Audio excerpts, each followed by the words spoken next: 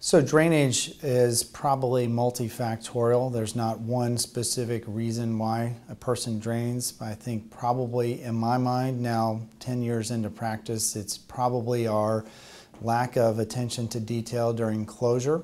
As I've become more passionate about wound care and wound closure, I've researched, I've looked at it, I've read, I've watched and observed other surgeons.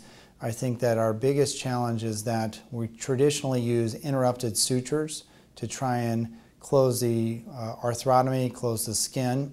Well, whenever you have an interrupted suture, there's a weak spot between each sequential suture. So if this is the first suture interrupted, no matter how close you put the next one, the area between the two is a weak point.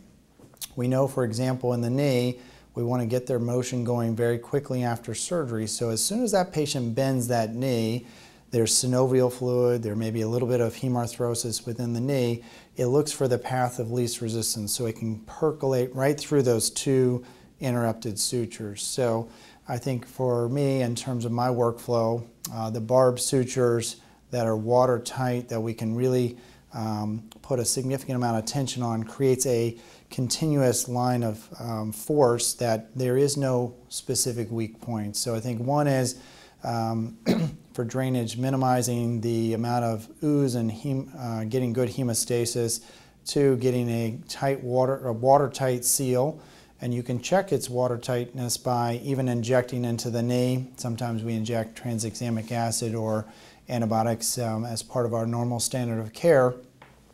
If you do an interrupted closure, as you inject that, you'll see the fluid extravasate out between those stitches. When we do the running stitch, I don't see any drainage. In fact, if I did see some drainage, I'd say we need to go back and reinforce that area. So same thing, same principle as we go through each different layer from the arthrotomy to what I call the deep or dermal layer to the sub-Q layer. We want to have a watertight closure to avoid or minimize any drainage.